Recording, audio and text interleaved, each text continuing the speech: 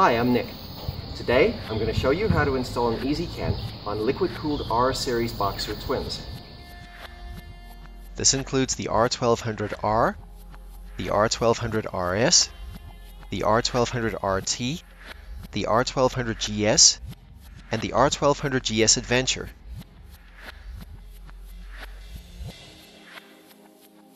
To install an ezCAN on any liquid-cooled R series BMW, consider the accessories you want to mount and where you want to mount them, and make sure you assign the right accessories to the right power output channels. The type and number of accessories you want to use will affect your installation and will also affect the way you set the power output channels during configuration. The ezCAN has 4 power output channels. 2 channels are capable of powering high power accessories and 2 are capable of powering low power accessories. However, you can adjust the maximum power that is used by each accessory, and you do not have to use any power output channel that you don't need. You have 4 options for installation and configuration of your accessories. For each option, the accessories connected to each channel are activated by the relevant control. To give 2 examples, if you select the second channel mapping option, the red high power channel can only be activated by pressing the horn button. And if you select the third channel mapping option, the yellow low power channel can only be activated by using the brake levers. When you install accessories according to any of the 3 configuration options, note these important points. When a power output channel is assigned to the horn, the accessory can only be activated by pressing the horn button. When a power output channel is assigned to a switched accessory, the accessory will receive power when the ignition is switched on. Power to the accessory will be cut after the set timeout limit. When a power output channel is assigned to one or more than one accessory spotlight, the relevant channel or channels will be powered whenever the ignition switch is on.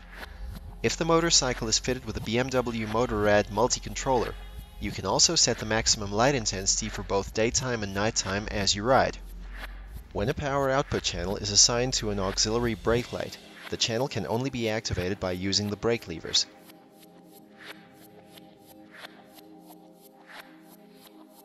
Make a note of the power draw of each accessory. The power draw figure is usually marked on the packaging. Note that a low power accessory is anything that will draw a continuous current of up to 4 amps, such as an auxiliary brake light or a GPS satellite navigation unit. A high power accessory is anything that will draw a continuous current of up to 10 amps, such as a set of LED spotlights, or a maximum of 25 amps for no more than 20 seconds, such as a high power air horn.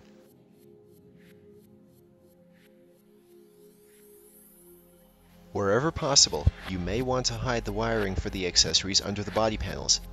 This is to prevent any damage to the wiring, to prevent any wiring runs from being too long or too short, and to get a professional looking result.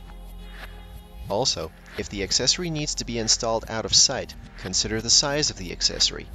For example, it may be difficult to fit physically large accessories like air horns underneath body panels.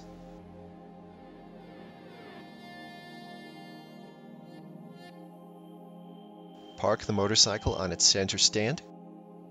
Remove the rear and then the front seats. The battery is located underneath the right-hand plastic trim panel below the front seat. Disconnect the negative battery terminal, then disconnect the positive jumper terminal. Note that on liquid-cooled R series models, you do not have to remove the battery or disconnect the positive battery terminal. Always disconnect the negative terminal first. This is to help prevent sparks from igniting any flammable gas. Remove the ezCAN from its packaging. Note the length of the wiring harness and the number and types of terminal plugs. I'll explain these as we go along. Install the main body of the ezCAN under the seats by using the Velcro strips supplied with the kit. Liquid-cooled R series motorcycles have a unique ezCAN installation in that the ezCAN is connected to these motorcycles using the RDC, that is, Tire Pressure Monitoring System connections. All other compatible BMW motorcycles use the DWA, that is, Anti-Theft Alarm System connections. If your liquid-cooled R1200 has an RDC system, you will see the RDC module in the small compartment just behind the rear seat and in front of the tail light. Note the wiring harness plug connected to the module.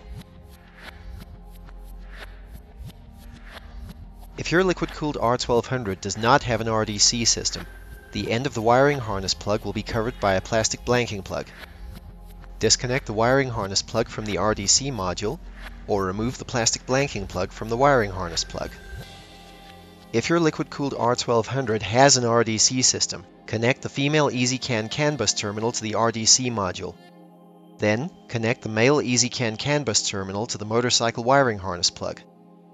If your liquid-cooled R1200 does not have an RDC system, connect the male ezCAN CAN bus terminal to the motorcycle wiring harness plug.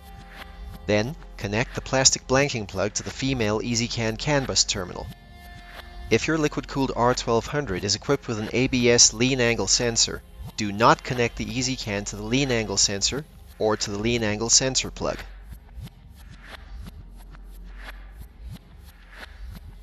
The ezCAN kit includes 4 stub connectors with male terminals.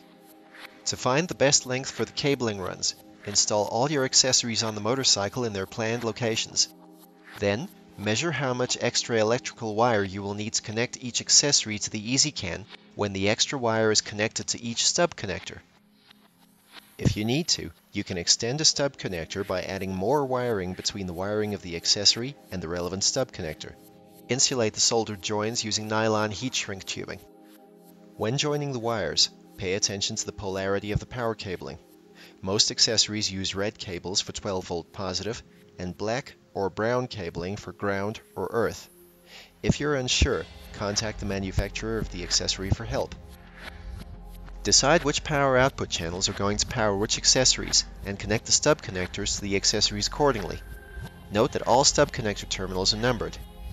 Terminal 1 is always the 12-volt positive supply terminal. Terminal 2 is always the ground terminal. Note that the color of the relevant 12-volt positive supply wire is always the same as the color code of the equivalent power output channel. If you're installing spotlights that are equipped with a third wire for light intensity control, blank off the spotlight control wire using nylon heat shrink tubing. If you're not going to use one or more of the power output channels, install a blanking plug over the unused output. The ezCAN kit contains 2 blanking plugs. If you remove the standard BMW horn, the ezCAN can still control an accessory horn. However, removing the standard horn is not recommended, as it will cause the motorcycle to log a fault code. If you want to install an accessory horn, connect the accessory horn to the relevant high power output stub connector and connect the stub connector to the correct power output plug on the ezCAN. For best reliability, connect the stub connectors to the wiring of your accessories by soldering the wires and insulate the soldered joins using nylon heat shrink tubing. Route both the ezCAN power supply cables forward and downward along the motorcycle's rear subframe to the battery.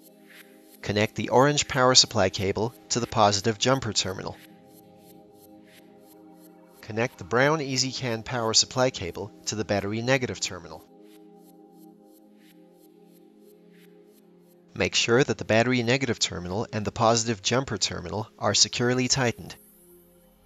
It's very important to make sure that your installation will be 100% reliable.